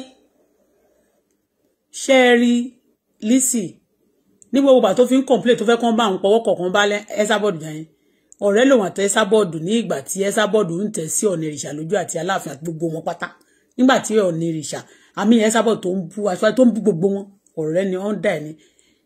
Grandma Florida ni orúkọ ní title tí ó fún Ẹsábọ̀dù ń gbà náà lọ. Akásùn ẹjẹ́ máa gbọ́ lọ ká gbọ́ kíákíá. So ẹ̀yin ò rí àwọn agbófinró rí so tó bá jẹ́ pé àwọn agbófinró tó sì ń gbà bọ̀dé ni àbí ẹ máa gba àwọn agbófinró tó ń gba bribe lọ́wọ́ ẹ̀ gbàmílà láyè nínú ààfin. But ìwọ fẹ́ kàn gba amúrọ̀bà ìwọ fẹ́ kàn gba olè láàyè ẹni tó ti lò bọ́n rí kí ọ̀ní fẹ́ ẹni tó ti lò bọ́n rí simply because ìwọ náà ti díje fún láti jẹ́ olórí láàfin ṣé irọ́ ni àbó òótọ́ irọ́ kọ́ but kò wọlé òun ló wá fa tó fi dàgbà máa lóun gbèjà Yorùbá ọba first class ọba Yorùbá ló fà ló fi ń wọlé tuurutu yẹ o Lizzy ìwọ ọmọ olè lásán ìwọ ọmọ olè kó ọmọ olè lásán ọmọ gbébọn lásán ọmọ kò jẹ́ kankan ọmọ kò níran lásán olè lásán. Pẹ̀lú new Nigerian police I salute. Mo ṣẹ̀ṣẹ̀ rí reason tí wọ́n ṣe gbé òfin lé ọba wọ́n gbé òfin kọjá ọba. I think I'm not going to fault that anymore. Ó wà okay bẹ́ẹ̀ kí wọ́n gbé òfin lé ọba lórí. Ẹ̀yin bàbá wa mi ò tó bẹ́ẹ̀ láti bú yín o. Mi ò tó bẹ́ẹ̀ láti sọ̀rọ̀ sí yín. But mo ní access sí gbogbo òòṣà ilẹ̀ Yorùbá tó rọ́mọ òòṣà ní mí. Ọmọ òòṣà bo. Tá bá wá rí èèyàn kan tá ní òòṣà wa rẹ̀ o. Ẹ máa bá wa tọ́jú òòṣà wa. Tá bá wá rí irú ẹ̀dá bẹ́ẹ̀ tá rí ọwọ́ wọn lọ́dọ̀ àwọn blackmailer. Ó yẹ ká bi wọ́n iye tó ti gbà lọ́wọ́ blackmailer. Torí pé tí ẹ bá gba kọ́bọ̀ lọ́wọ́ blackmailer àbí kẹ́ ẹ gba owó lọ́wọ́ àwọn tó sponsor blackmailer kí lẹ̀ ń gbé fọ́tò blackmailer fún bí ọmọ òkókó. Kí lẹ̀ ń gbé fọ́tò blackmailer? Ẹ̀yin bàbá wa ẹ ní láti ṣe dáadáa fún wa nínú 2024 tá à ń lọ yìí. Ẹ ní láti rebrand bí àwọn ọlọ́pàá ṣe ń rebrand ara wọn nísìn gbogbo ẹ̀yin bàbá wa nílẹ̀ Yorùbá tẹ́ ẹ jẹ́ ọba ẹ need rebranding. Ṣé ọba àwọn wo ló ń ṣe rebranding? Ṣé ọlọ́pàá tó lóun fún 2 million every month yẹn ara rebranding náà ni? Gbogbo ẹ̀yin bàbá ẹ need rebranding. Láì tó séèyàn kankan lẹ́yìn tó bá ní kinní yìí poison ni ẹ gbìmọ̀ pọ̀ gẹ́gẹ́ bí ọba pé kinní yìí poison ni. Tí o bá ti sọ̀rọ̀ mi lè jẹ́ kó nítorí ẹni. Tó bá ti sọ̀rọ̀ báyìí pé nǹkan báyìí kẹ́ ẹ support ẹ tí Lizzy bá ti sọ̀rọ̀ kẹ́ ẹ support ẹ kẹ́ ẹ jáde gbogbo ẹ̀ nǹkan tí wọ́n dẹ̀ ṣe ń sìn náà ni ó lọ ṣe fake láti sí a lot of people now supported her àbí bẹ́ẹ̀ kọ́. Ó filẹ̀ fún gbogbo àwọn ọba tó wá sí pátì mi. Gbogbo ọba tẹ́ bá rí ní pátì mi ẹ jọ̀ọ́ àwọn ọba tó jọba lọ ni wọ́n. Ṣẹgbọ́ ìṣọba òṣì. Ṣẹgbọ́ àwọn ọba tó. Ṣẹgbọ́ àwọn tó bá ti rí ní pátì òun gbogbo àwọn tó wá àwọn alájàalẹ̀ king yẹn àwọn ọba àwọn lọ́ba níbọn kan ọba kì í ṣọba o. Ṣẹgbọ́ ní àwọn kì í ṣọba òṣì ọba olórí burúkú ẹgbọ́ ó ní ọba àwọn ọba tó wá sí pátì òun yẹn ọba olórí burúkú olòṣì ọmọ àlè àwọn ọba wèrè ọba alájàlẹ̀ àwọn fraudsters àwọn tó lé dànù nílùú òyìnbó òun ló pè ní ọba àwọn ọba o àbáwọn ọba tó tẹ́wá sí bàtí àbọn ṣì èrè ni lọ́sọ fún wọn pé mo ní wọ́n ṣì èrè wọ́n bá wo ọba tó sọ pé orí wa olórí olórí ọ̀ní àbí ẹ̀gbẹ́pè tó ṣe fún ẹ lọ èmi náà ṣépè fún wọn padà àwọn ọba ẹgbọ́ ó sọ pé ọba tó wá sí ọ̀dọ̀ àwọn ọba tó yóò lòun ní ọba lórí ọ̀ní àwọn ní ọba Yorùbá ọba tí wọ́n fi ẹni tí àmọ́lé bàbá àti ìyá wọn jọba ẹ jẹ́ agbọ́ bíbá yìí dáadáa. Láì tó séèyàn kankan lẹ́yìn tó bá ní kinní yìí poison ni ẹ gbìmọ̀ pọ̀ gẹ́gẹ́ bí ọba pé kinní yìí poison ni. Ẹ má sọ pé kò kàn mí o mi lè jẹ́ kó nítorí ẹni mo filẹ̀ fún gbogbo àwọn ọba tó wá sí pátì mi. Gbogbo ọba tẹ́ bá rí ní pátì mi ẹ jọ̀ọ́ àwọn ọba tó jọba lọ ni wọ́n ń ṣọba òṣì. Àwọn ọba tó wò pé tó bá lè fọ́ bó bá lè yọ ó ya. This one is a true sayer. We are following this lady because a fẹ́ kí ilẹ̀ Yorùbá kó ní ìlọsíwájú. Ká daṣọ bora kọ́ lọ bá. Ọmọ yóò ṣàgbà fún káṣọ wálé. Ṣẹgbọ́. Ẹ̀rọ ojú olè ẹ̀ ò mú. Báwo lẹ ṣe wá fíù lẹ́nìí wípé owó ẹ̀mí àwọn. Kábíyèsí ọ̀dún ìṣẹ́ ibù ìpọ̀ o pọ̀tẹ́ má bínú mo ti bá yín dá padà rẹ̀ fún àwọn ọba tó fi Lizzy jẹ tó bẹ Lizzy sí yín ṣe ṣe yín ẹ̀yin ọba yẹn náà kì í ṣe pé mo bu yín torí ibẹ̀ ni ó sì sọ pé àjálẹ̀ wà ń bẹ̀ pé wọ́n ní ẹnìkan wá bá àwọn kó sọ pé Auto-Bola ní àjálẹ̀ ní Ìpẹ̀rù àbí Ìṣàrà ibẹ̀ náà dẹ̀ wá fi jẹ ọba níbẹ̀ yẹn má bínú pé mo bu yín bọ̀ tó ṣe bú ọ̀ ni mo kàn dá kékeré padà fún yín bẹ̀ náà ni ó lọ́ba àwọn ọba ní yín ọba àwọn ọba lọ́lọ́run ló ń jẹ́ bẹ́ẹ̀ olórí àwọn olórí òun lọ́lọ́run but Lizzy sọ pé ọ̀nì ìrìṣà pé ọba òṣì wow ẹ̀yin ọba yẹn kẹ̀dẹ̀dẹ̀ jókòó sórí oyè ẹ̀dẹ̀ lọ sọ pé òkè o àbí bẹ́ẹ̀ kọ́ anyway ṣá ó lọ́mọ yín ó tún ní ọ̀wọ̀ ní nǹkan ló lè nípọ̀ ọmọ yín kẹ́kàn kọ́ máa daṣọ bora ọmọ yín ò ṣàgbàfò ń kaṣọ wálé onírìṣà wọ́n máa fún yín gan bíbá yìí o wọ́n wá fọlọ́pàá mú o bó bá tẹ̀ jẹ́ pé ọ̀ní tiẹ̀ ń jalè tó dẹ̀ ti súnmọ́ wọn tó ti fẹ́ wọn rí tán ti gbé kíní wọn jórí ó wá sọ fún wa níta gbogbo fi ṣe ẹ̀sìn báyìí wọn fọlọ́pàá mú ẹ Lizzy Lizzy Oni ò fi ọlọ́pàá mú ẹ. Èèyàn ni wọ́n fi gbóúnjẹ wá palace yín tí wọ́n Gbogbo ilé ẹ̀kan lè sọ. Báwo lẹ ṣe feel? Ọba Ìpẹ́rù yẹn. Ọba tó fi Lizzy joyè yẹn ó yẹ kán yọ kúrò lóyè. Ẹ jẹ́ bá wa yọ. Your Excellency, ẹ bá wa yọ wọn kúrò lóyè. Ọba tó fi Lizzy jẹ oyè. Torí wọ́n ti mú ẹni tó ń fi jẹ oyè. Ó ti yé yín. Kò pẹ́ kò jìnnà wọ́n fi Lizzy jẹ oyè, ó ṣe ìwúyè ní December. Wọ́n dẹ̀ mú ní jẹ́ February. Wọ́n mú Lizzy ní February. Ọba tó bá ti fò lè jẹ ọba. Àwọn tó fi ó lè joyè. Ẹ bá wa yọ kúrò. Ẹ bá wa yọ kúrò lóyè. Ẹ̀rọ níṣẹ́ báwo ni alálẹ̀ ṣe fẹ́ dáhùn. Tí fún mi láti rán alálẹ̀ iṣẹ́. Mo pè ilé ọ̀gẹ́rẹ́ mo pè gbogbo ilẹ̀ rí kó ń dáhùn ni. Níbo? On the spot ló ń dáhùn. Níbo? Bẹ́ẹ̀ mi ò dádí ọba, mi ò gbàdúrẹ̀kẹ̀, mi ò joyè. Àbí mo ti joyè ń gbogbo ìgbà tí mo ń ṣe àdàbí promax. Mi ò joyè náà. Àdàbí ni. Pé wúrẹ́ bá fi ojú ẹ̀yìn ó máa bèbè pélépè ti jà ẹ́ náà. Ẹ wò á sọ fún yín gbà yẹn. Láti palace yín náà ti fún láwọ́ọ̀dù. Wọ́n wá fún blackmailer, most wanted blackmailer. Ọ̀dọ̀ yín náà, ẹ̀yin náà lẹ tún gbé àwọ̀. Ó yẹ kí n ṣépè fáwọn ọba tí ó fi Lizzy jẹ náà bí ó ṣe ṣépè fún ọ̀nà yìí. Torí ẹni tó blackmail mi, Lizzy blackmail mi. Ó dẹ̀ affect mi bí báyìí. Wàláì kìí ṣe rọ́. Ó yẹ kí n ṣépè fáwọn ọba yẹn ni. Gbogbo àti Ẹsábọ̀dù ń ṣépè, ó yẹ kí n ṣépè fún yín ni.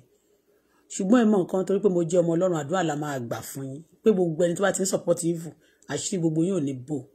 Gbogbo ẹni ń ṣe burúkú fún orílẹ̀-èdè Nàìjíríà, ọ̀run máa gbaṣọ lára yín. Almighty God, ó máa dojú tì yín. Àwọn tó fi Lizzy jọba, àmì tó fi joyè, olè ni wọ́n. Olè. Ọba tó fi Lizzy, gbogbo àwọn ọba tó wá sí pàtí Lizzy, olè ni wọ́n. Tẹ́ bá ṣẹ́ǹjì, tó bá pé Nàìjíríà ní òfin, tó bá lọ ṣẹ́ẹ̀kì rẹ́kọ̀dù ẹ máa mọ̀ pé wọ́n ṣèyàn. Olè. Ó ní àwọn tó tẹ́ wá sí pàtí wọn bá àwọn bá nìyẹn. Ọba yẹn tó bá bí àwọn ọba yẹn rí kán gbé àkáǹtì wọn fún EFCC bóyá wọn ní bówó fraud ńbẹ ọba míì nǹkan bóyá ní bówó kidnapping ńbẹ irú ọba tó wá sẹ́yìn àwọn pátì kìíní yẹn bóyá wọn ní bá owó kidnapping ńbẹ ó lọ́ba àwọn ọba ní àwọn tó wà lọ́dọ̀ yẹn ìyẹn ọba Ọ̀ní mi ò sọ pé nǹkan tó sọ ń pa Ọ̀ní pé irọ́ ni o tó wọlé Ọ̀ní rí ṣùgbọ́n Ọ̀ní ò bá yẹ ṣé o mọ̀ pé ìwọ ló wá sọ fún wa ń bí ṣùgbọ́n àwọn tibẹ̀ yẹn náà tán fi olè yí bá dágbàgbà mà náà ti mú wọ tó ṣàláàtì fake alati ìwọ tó fi yá àti bàbá àti gbogbo ìdílé tó fi pamọ́ tàmọ́ bí tó ti wá tó dà tó bá ti jalè tán àṣírí ẹ̀ náà wọn nílé olóṣì. Fún most wanted blackmailer ẹ̀yin yìí kan náà ni most wanted blackmailer ló wá fi owó ẹkún tó ń pa àwọn èèyàn ó wá fi ra oúnjẹ sí palace yín ẹ̀yin náà tún wá gbé fọ́tò ẹ̀ dání bí ọmọ òkókó ohun tó yẹ kí irú wa ṣe kẹ́ ẹ ní kán lọ fi ọ̀pá àṣẹ gbé wa wá kẹ́ ẹ kó wa lọ́wọ́ méjèèjì báyìí kẹ́ ẹ sí wa ń kò bókò láti. Bọ̀gbà tí wọ́n ń lọ sí palace ńgbà yẹn ṣé Ọ̀ní lé ẹ̀ dànù sígbó ni tó máa wọ gbárí yẹ tó wọ gbárí yẹ tẹ́ ẹ dìtẹ̀ tẹ́ ẹ sọ pé olórí wúrà ọ̀la ń kọ́ pé wá láti Edo State tí wọ́n náà wá bẹ̀rẹ̀ sí ń wọṣọ tá àmọ́ bí tó ti wá ń gbà yẹn tó wá bẹ̀rẹ̀ sí ń wọ gbárí yẹ ṣebí tó torí olórí wúrà ọ̀la ló ṣe bẹ̀rẹ̀ sí ń wọ gbárí yẹ ńgbà yẹn ṣé Aláàfin ọba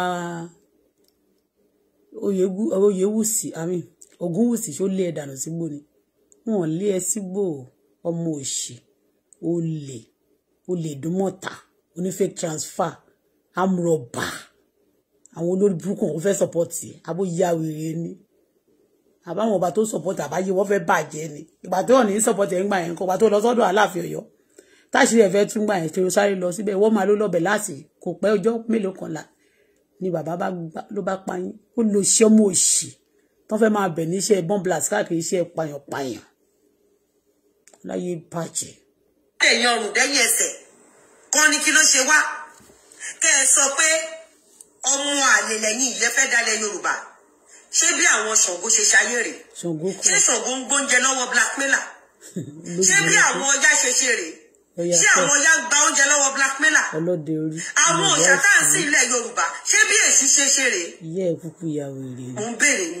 ló ṣì jàgùdà. àwọn òòṣà tá à ń sìn lẹ́nìí tí wọ́n fún wa nílẹ̀ Yorùbá ṣé oúnjẹ blackmailer ló ń jẹ. Shut up òòṣà wo ló fún yín nílẹ̀ Yorùbá tólúwa nílẹ̀ àti ẹ̀kún rẹ̀ ayé àtàwọn kórìṣà yẹn tó dé nílẹ̀ ti wà ọdẹ aláìmọ̀kan ló fò. Ẹ fàyàn mọ́ra obìnrin tó dúró fún yín gbà tí ò sí èèyàn kankan fún yín mọ́. Ṣé gbọ́? Ìyẹn lẹ wá lọ gbé ọ̀tá ẹ̀ inú ẹ̀ máa wo bẹ́ẹ̀ ṣe ń behave náà. Olókun gan ò ṣe rádaràda náà. Ọya ò ṣe rọ́bìṣì náà.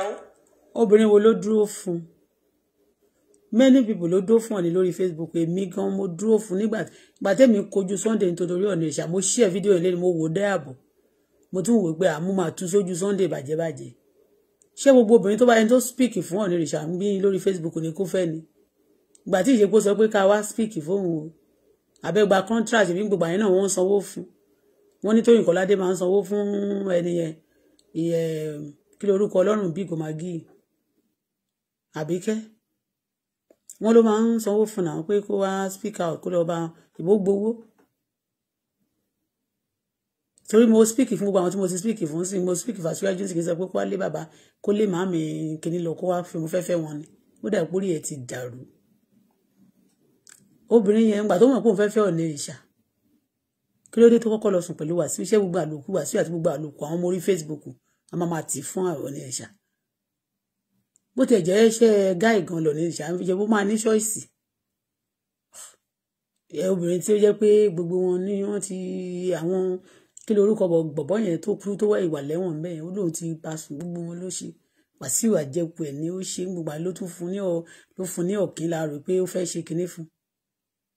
Ó yá wèrè ní gbogbo àwọn táwa ti speak fún bí ká wá sọ pé afẹ́fẹ́ wọn àbá fẹ́ ṣe kinní fún aṣíìrì.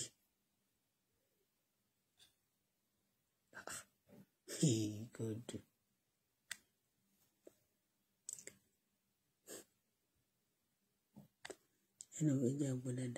Mi ò tí rí ní gbogbo àgbáńláyé kò sí ẹ̀yà go to anywhere in the world tó ní dignity tó Yorùbá ẹ gbàgbé ẹ̀ kò tí ì sí ẹ̀yà náà tó ní dignity. Ó kàn ń gbé yín mọ́ra ni o ó kàn ń gbé yín mọ́ra ni o ṣáà wọ́n máa sọ pé a fẹ́ pín ní o nígbà tí àwọn tibẹ̀ wọ́n ṣàfẹ́ gbógun ti bàbá tó wà ń bẹ̀ wọ́n ṣàfẹ́ jẹ́ kí VP wọn lọ sókè. It's another 30 so for people some people are under net sponsoring this one.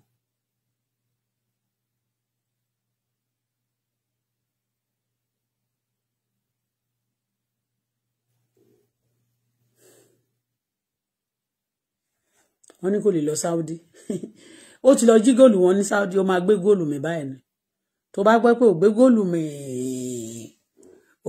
mi á lọ ìyá ló ṣe ọmọ. Bá tèmi mọ̀ ó pè wọn kí wọ́n febi panú kí wọ́n kú. Ìyẹn àwọn bá tó mọ̀. Àwọn òòṣà tó wọlé lọ́jọ́ kìíní àná ọ̀rọ̀ lásán náà sọ sí wọn. Níbo náà ti wọlé? Ọ̀rọ̀ lásán wọn ò oúnjẹ blackmailer jẹ. Wọn ò gbé fọ́tò blackmailer jọ. Wọn ò fún blackmailer láwọ̀d. Okay, ìwọ náà ọ̀rọ̀ tó gbọ́ yẹn bọ́n ṣe mú ẹ nídìí mọ́ta yóò yẹ kó bínú lọ kú ni kò yẹ kó bínú lọ sọ ó yẹ kó bínú lọ kú ni ọ̀rọ̀ ni àwọn òòṣà máa ń gbọ́ tó máa fi bínú pokùnso bóyá àwọn òòṣà tó wọlé yẹn bóyá wọ́n ṣe bíi tẹ̀bẹ́ wọ́n lọ ṣe fake transfer wọ́n ṣe fake transfer àwọn wá bínú wọlé ó yẹ kí ìwọ náà bínú wọlé ni.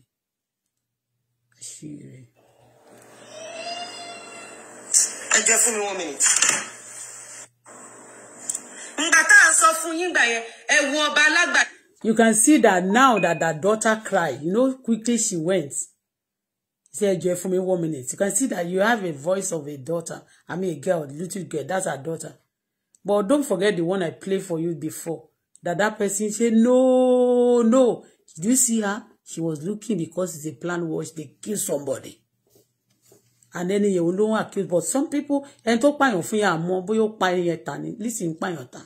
Wọn ò béèrè fún lẹ́ni òun ló ṣe gbà téèyàn máa ń ṣe gàràgàrà tó ń tẹ ọba àtijọ́ tó ń tẹ everybody mọ́lẹ̀ ó lóun kan pa àwọn ọ̀dọ́ kan pa àwọn tó bá lọ́dọ̀ nìkan pa lónìí wọ́n máa bẹ̀rẹ̀ sí ń pa tó bá lárúgbó nìkan pa lónìí lísì wọ́n máa bẹ̀rẹ̀ sí ń pa wọ́n ní gúrùpù tó wọ́n máa ṣe ń ṣe ìpàdé yẹn. Bá ṣe sẹ́ndì signal sọba lágbàdo bàbá ẹ ní forí adé sùn lẹ́yìn káńtà o. Ṣé gbọ́?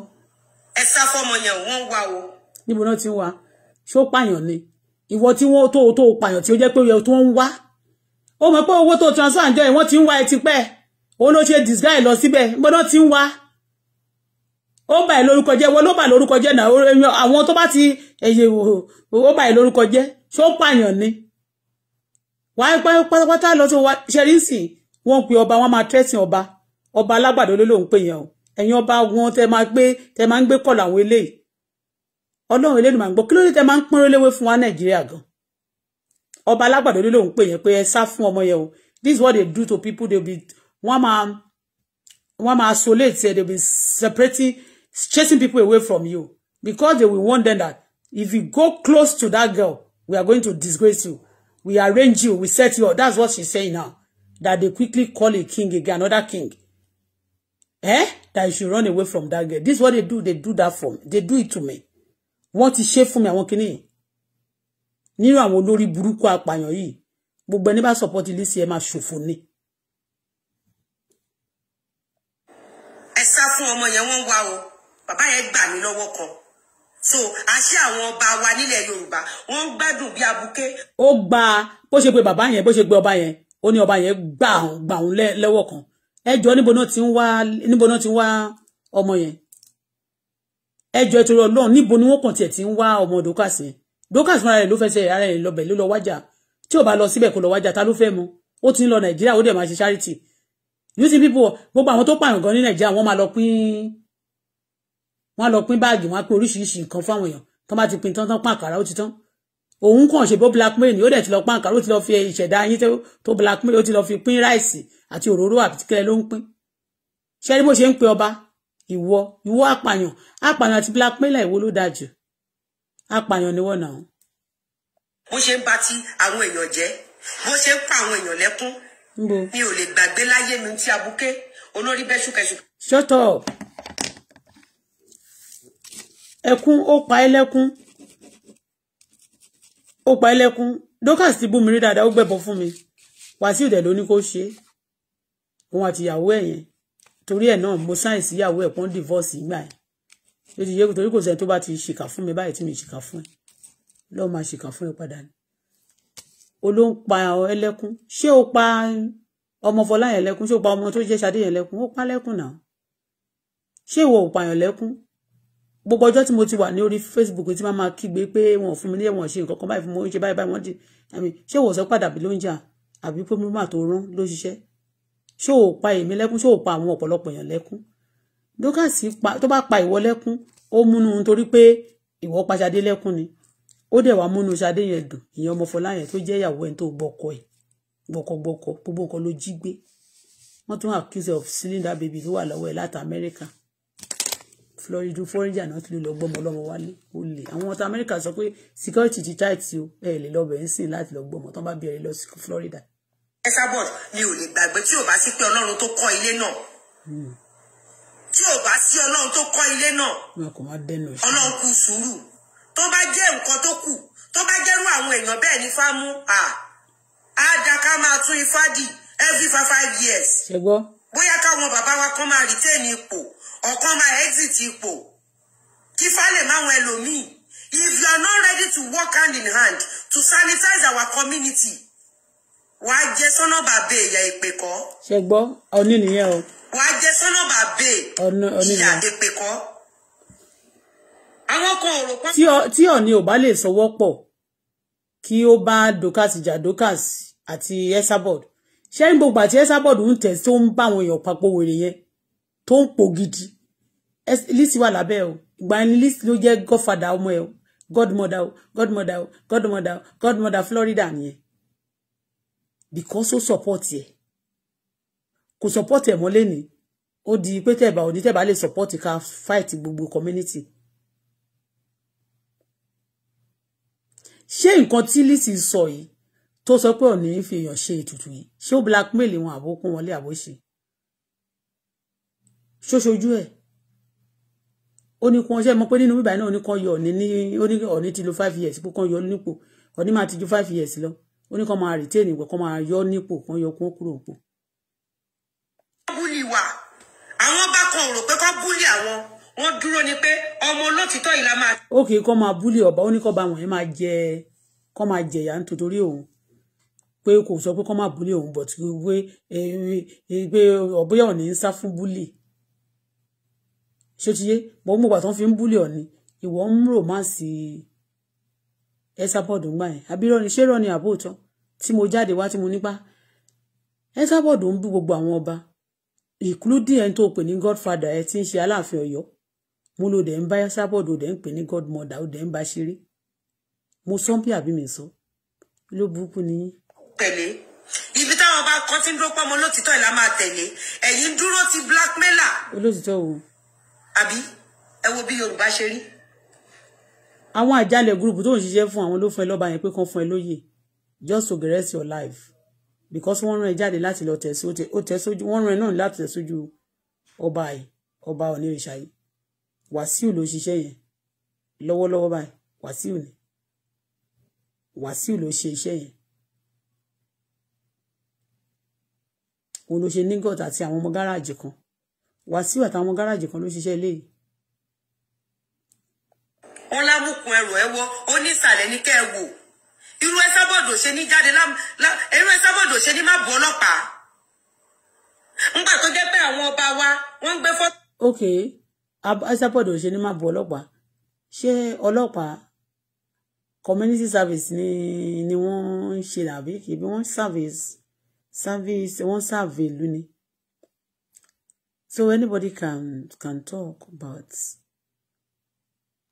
Ọ̀ní tó wá fi tí wọ́n ń sọ ẹni tí tó ń bú yẹn ṣé ó fẹ́ fi Ọ̀ní àti ọlọ́pàá compare ara wọn ni ìwọ ń bú Ọ̀ní ó bú àwọn èèyàn tó yẹ kó má bú ìgbà tó yẹ bẹ̀rẹ̀ nígbà yẹn tó nínú èyí tí mo play yẹn wọ́n máa sọ pé ìyá ọlọ́pàá àwọn máa ṣe ni kí president kan sọ̀rọ̀ gan àwọn máa treat ẹ̀ ní àwọn máa ṣe kíní kan ní because they just looking for a way to fight because security tí mo fẹ́ mọ̀ pé security Nàìjíríà tó ti tight ó tún ti yàtọ̀ sí ti tẹ́lẹ̀ òun náà ni pé Lizzy ò kì í fi gbogbo ara ṣe wèrè bó ṣe ṣe yìí because owó yẹn bó ṣe máa rí níjọba tó lọ yẹn àwọn yẹn wọ́n kàn gbójú ni tó bá ti fẹ́ dá nǹkan lẹ̀ wọ́n kàn sáré dálẹ̀ nítorí àwọn yẹn ò kí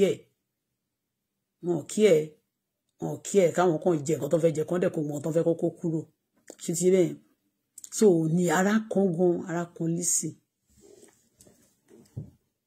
tó wọn jó ni wọ́n gbà kí blackmailer kó fi owó ẹkún owó ẹ̀jẹ̀ owó ẹ̀mẹ́yàn kó wá fi ra ráìsì fún wọn. kò tí ì pọ̀ṣù kan nínú palace January ní kí ni ìṣẹ̀lẹ̀. wọ́n tún ṣe títí wọ́n tún fún àwọ́ọ̀dù kílẹ̀ fún àwọ́ọ̀dù pé ó ṣe bó ṣe ń ba yé àwọn èèyàn. ó yeyeye òṣì tán ní kó wá bá wọn túlù ṣe iṣẹ́ bí o ṣe máa sọ gbọ́ àwọn ọmọ ìlú ẹ̀ di olè nìyẹn ṣé o gbẹ́ kànga fún ọ kí ló ṣe nílùú tó lọ ṣe tí wọ́n fún ẹ lóyè wọ́n kàn fún ẹ lóyè nítorí pé àwọn tó bẹ̀rẹ̀ níṣẹ́ amọ̀hún náà wọ́n fún ẹ lóyè lọ́dọ̀ wọn mẹ́ iṣẹ́ kí ló ṣe fún wọn what did you do to the community that they give you the oyè tán fún ẹ yeye kíní kan yeye òsínwé of the universe kí ló ṣe fún wọn. EFCC you must investigate ọlọ́pàá you must not ẹ gbúdọ̀ ti yé. jẹ́ tó ń ṣépè fọmọ kékeré tí wọ́n ra court case sí èèyàn lọ́rùn àwọ̀dù pé ó ṣe bó ṣe ń dalẹ̀ Yorùbá. Let me tell you tó sọ nípa onírìṣà ń bì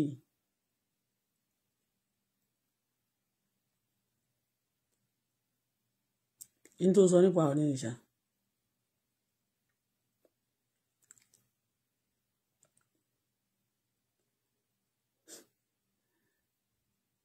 in tó lè báyé wọn jẹ́ pátápátá ló sọ tó lè rẹ̀ wọ́n lóyè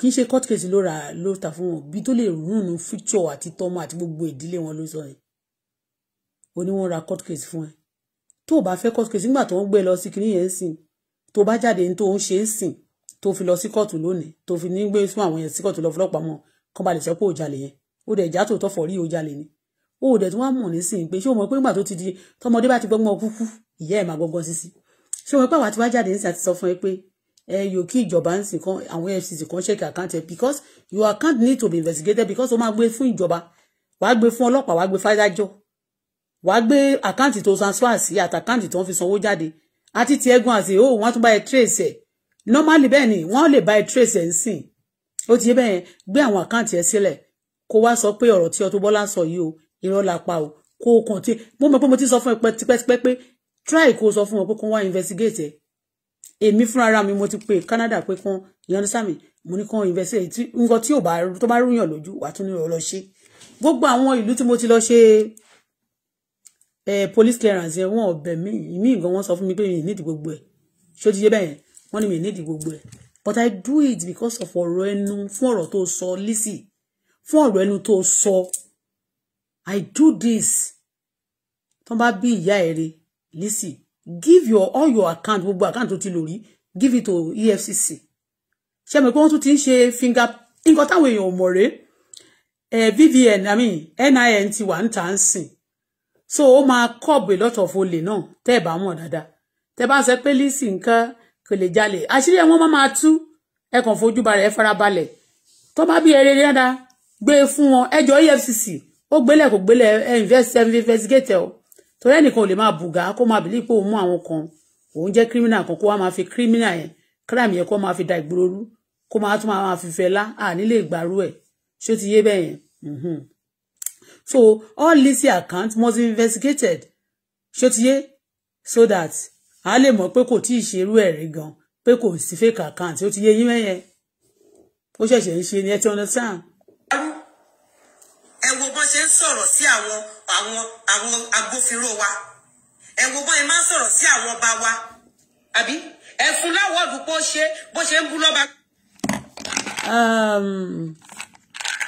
àwọn agbófinró yẹn ní Àkúrẹ́ ní last time yẹn odidi òkú náà fi pa ọlọ́pàá tán bá sọ̀rọ̀ fáwọn yẹn tán kàn fi wọ́n lẹ́ẹ̀kan máa lọ lé wọn ṣé kò dáa ẹ̀yin àwọn gúrùpù ní apààyàn tán bá káwọn ọlọ́pàá yẹn mọ́tò sí ní ọmọ anywhere wọ́n ń pa wọ́n dànù ni tó bá jẹ́ ọ̀rọ̀ lásán ni wọ́n sọ fún wọn láti correct brain wọn ṣé kò dáa ju ẹ̀yin tẹ́ máa lọ pa wọ́n lọ apààyàn anyway ẹ jẹ́ a play ẹ̀ ń bíbá ẹjọ́ ti pọ̀ jù kò tí ì tán ṣùgbọ́n ó wà lórí platform ẹ lè wá ó dẹ̀ wà lórí ìtọ̀dọ̀ ẹ̀ náà ẹ lè wá kẹ́ ẹ wò ó ṣó ti yé yín kò ṣe eléyìí la kọ̀ọ̀kan ti ọ̀rọ̀ yẹn gùn gan o ṣe mọ̀ pé máa ń ṣe hours bí 4 hours tó jẹ́ pé máa long tó jẹ́ pé kò tẹ̀ sẹ́ni tó máa bí èrò adẹ́pọ̀ bẹ́ẹ̀ wọ́n máa ṣe tough wọ́n máa tẹ love wọ́n máa tẹ like sí so kò sí anybody ọ̀ní ò tí gbé lọ o àbọ̀ni ti gbé lọ kóòtù ọ̀ní ò tí pọ̀ ọlọ́pàá sí bí o ó ti yé bẹ́yẹn ẹ̀sìn ńlá ló fi hàn ní ṣe ẹ̀sìn gidi ẹ̀sìn gidi ló fi ṣe bọ̀túngbà tó fi ṣẹ̀sìn sí ó tún wá sọ pé ọba tó wá láti ìgbèríko àwọn ọba alájàlẹ̀ tó sọ pé wọ́n ní ọ̀nà ìpẹ́rù àti ìṣàrà ni wọ́n ní àjàlẹ̀ sí ó tún wá jẹ́ bẹ́ẹ̀ gẹ́ ló tún wá lọ jẹ oyè àwọn ọba àjàlẹ̀ ibẹ̀ yẹn òun ló sọ pé ọba gidi ó ní ọba àwọn ọba nìyẹn anyway Lizzy ó sọ ó ní àwọn sọ pé àwọn kan gbéṣẹ́ wá fún ẹ pé nígbà tí mo sọ pé wọ́n lájàlẹ̀ ń jẹ̀bú de o kìnìkan kọ́ lọ́wọ́ bìkan ní kò síbẹ̀ o kì í ṣe ìjẹ̀bú àti kìnìkan ló wà o oníkìnì ló wà o ìṣàrà ni wọ́n sọ o ẹnìkan ló gbẹ́jọ́ wá fún ẹ ipe Auto-Bola àjàlẹ̀ yẹn ìṣàrà ló wà Auto-Bola àjàrà mo ní ìṣàrà àjàlẹ̀ simply because mo ń dárúkọ àwọn ọ̀rẹ́ tó wọ́n jọjọ́ ń ṣe ni ìgbà tó ti bẹ̀rẹ̀ yẹn mo ti mọ̀ pé tó ọmọdé ara wọn ni mo tún bá jẹ́ pé gbogbo ẹ̀yin tẹ́ bá ń ṣèṣèlú ẹyẹ lọ bá wọn mọ́ kán máa róòpù yín kán máa gbé nǹkan lé yín lọ́wọ́ pé kán lè máa róòpù yín kán máa fi gbowó kán máa hóòdù yín ránṣán ara ta wèrè ẹjọ́ máa lọ ó ìkùbọ̀ tẹ́jà máa lọ so Lizzy must be investigated Nigeria EFCC àti Nigeria police IGP mo mọ̀ pé ẹ̀ lé láìkì bí mi ó lè kúkú lè sọ kúkú lè mọ̀ yín rí àbí kó jẹ́ pé àwọn tó mọ̀ ni wọ́n mọ̀ yín rí torí pé connection ẹ ti understand bẹ́ẹ̀ torí tó bá tún di ilé nìyí tó bá sọ pé òun ṣiṣẹ́ fapc wá sọ pé òun support àwọn kan wọ́n máa ṣe kò sọ́pọ̀ ń dọ̀rẹ́ o ọ̀gbọ́dọ̀ rí tí ń wọ kóòtù o ó ti yé bẹ́yẹn ẹ bá fẹ́ kí nàìjíríà ṣe ìjọba ìbàdàn ìfẹ́ bẹ́ẹ̀ dáadáa náà fún nàìjíríà kò sí wàhálà o ṣùgbọ́n ó máa bẹ́tà ń yò lórí òjòrí lọ tó bá dẹ̀ sọ tó bá sọ̀rọ̀ náà tó bá ń sọ bó ṣe sọ̀rọ̀ yẹn náà bó dẹ̀ jẹ́ pé ẹ fẹ́ investigate because bóyá lè bẹ́ẹ̀ fẹ́ kẹ́ investigate I don't know ṣá mi fẹ́ kẹ́ investigate ní ìṣàǹtì mọ́ bye for now. Say no to before I go now. Say no to terrorists and say no to killing and those bullshit and fake money transfer.